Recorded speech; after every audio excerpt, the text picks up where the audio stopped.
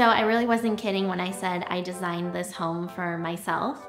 This bathroom, I envisioned it to be a spa and a place that you can come home after a long day and relax.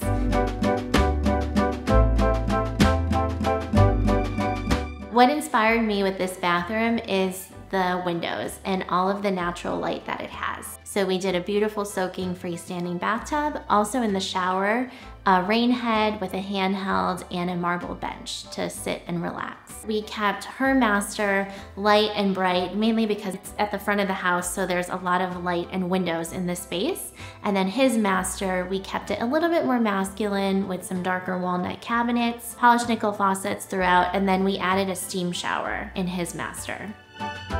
I really wanted to keep this space as light and bright as possible, so that's why I chose a really beautiful soft color for the painted cabinetry. With the cabinetry, since we did the reeded doors, I didn't want any hardware, so everything is pushed to open and pushed to close. One element in this bathroom that I personally love is having an area to do your makeup and your hair. So we incorporated a makeup counter with drawers and storage for all of those items that you would have. Other design elements that I personally love is the herringbone marble floor.